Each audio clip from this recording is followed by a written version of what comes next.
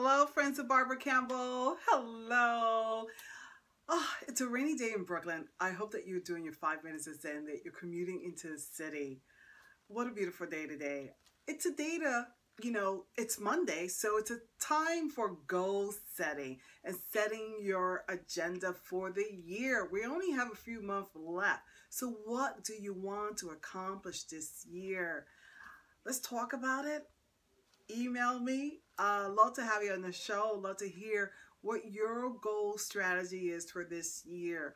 We've been talking about goal setting every Monday. So tune back in.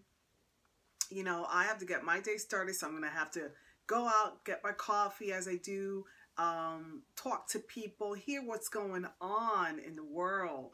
Okay, but goal setting today, just take out that cell phone and just write down 2 or 3 things that you'd like to accomplish this week.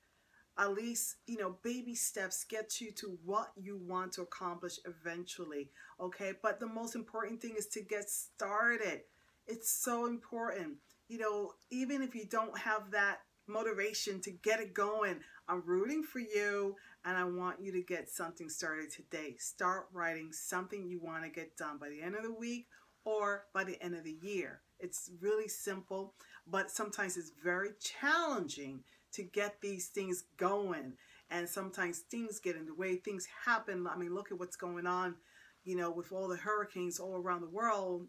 These things just put a pause on your life. You just get frozen. But no, it's a challenging time, but when these things occur and you're trying to set your goals to get things going, you got to push forward.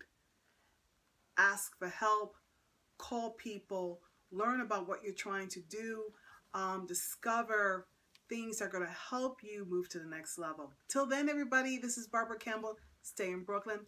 Love ya. Love to hear from you. And thank you for listening. Bye-bye. Tune back. Coming back. I'm coming back in a few minutes. Come on, let's go. Bye.